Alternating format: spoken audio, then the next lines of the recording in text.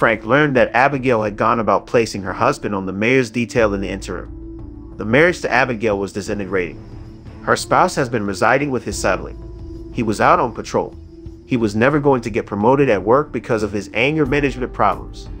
Abigail then went to the other members of the team.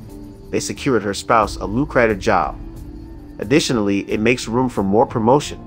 Frank was kept in the dark about it until it was finalized. At first, he was angry, but he wanted Abigail to be content. Her marriage was being preserved by her. Frank needs to be there for her as a friend, even if his role as police commissioner prevents him from doing so. Afterwards, Frank helped Abigail's husband land a position as chief of deans. They intended to make good advantage of his regular patrolling. The work could possibly lead to a promotion for him. It was also a desk job. Eve, her husband, is able to get home in a decent hour. Billy was also caught up with by Jamie and Anthony. Billy has received threats for his sister.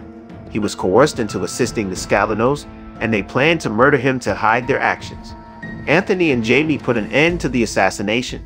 They took numerous people into custody. Billy was shot, and although he will recover, they had to take him to the hospital.